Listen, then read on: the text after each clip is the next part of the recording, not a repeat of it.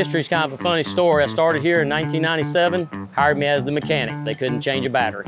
So I came in as the mechanic, got involved with grounds when there was no mechanic work to do, come out, mow, rake, and just tried to stay involved and learn the trade on both sides. We're here at George M. Steinbrenner Field in Tampa, Florida. I'm the Director of Grounds, Richie Anderson. Major League Spring Training is what I like to say I'm here for. After that, we go into the Tampa Tarpons, Low A rookie ball, 150 games, 75 games at home. We have fantasy camp, we have Woodbat Classic, we have the college.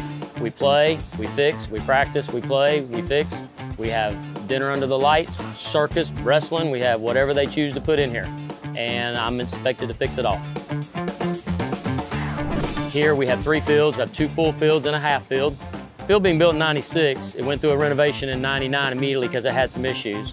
We went all the way to 2010 and I learned, so I decided to take on the renovations on my own.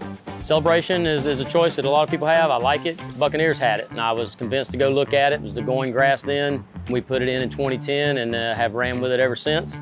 Field got to be close to 30 years old this year. We did a complete renovation, total tear out, 30 inches deep, drainage, new irrigation, pushed 6,000 tons of sand left and right. We laid the grass. This is new grass from Solid Solution Celebration, and one, it'll slow down when it gets cold, so the mowing stops, when the temperature changes. 2, it's got great dark green color. It recovers well up and down the sidelines where we have a lot of stress. It grows fast, so you gotta be able to control it. I can speed it up or I can slow it down. So Celebration's got deep roots well. It's really a good grass once I've learned to perfect my craft at it.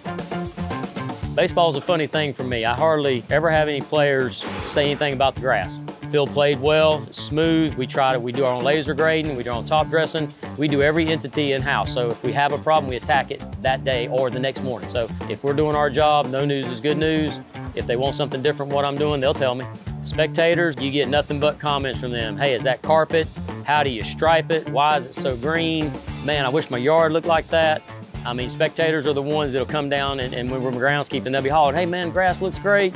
They don't know what it takes. They don't know what it's really like down here on it. We have to take care of this grass every day. That's why your yard at home can't look like this. I'm not there every day. If it's got a problem, I'm seeing it. If it has an insect, I'm seeing it. If it has a fungus, I'm seeing it. If it needs top dressing, I'm doing it. I try to keep it just like, like a day, any day you walk out here, if it's somebody giving a tour or somebody's playing on it, we treat it like it's a game day every day. So we get a lot of good praise on keeping the place up, keeping it tip-top shape, and people seem to like it. They love the Yankees, so I'm proud of what I do. I like for people to see what I do, and it pays off at the end of the day when we come out here and look at this green heaven, and everything's good. We love our job.